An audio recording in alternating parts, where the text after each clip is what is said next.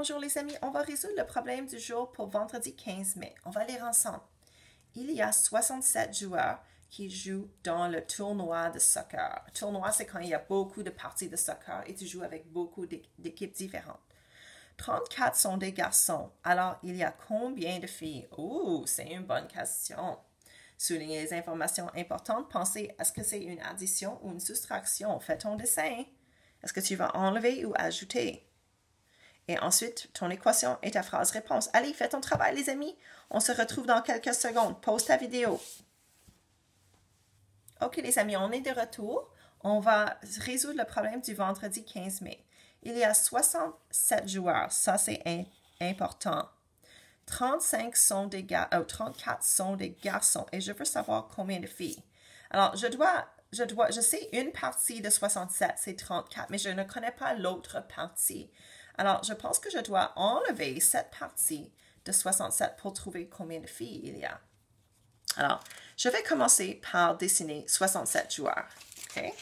Je vais faire des groupes de 5. Alors, 5, 10, 15, 20, 25, 30, 35, 40, 45, 50, 55, 60, 65, et c'était combien? 67.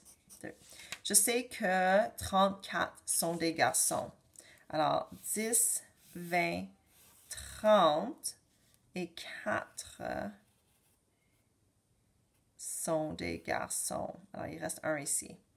OK, alors, ça, c'est les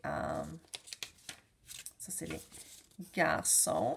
Et les filles, on va voir. Alors, celle-là, c'est une fille.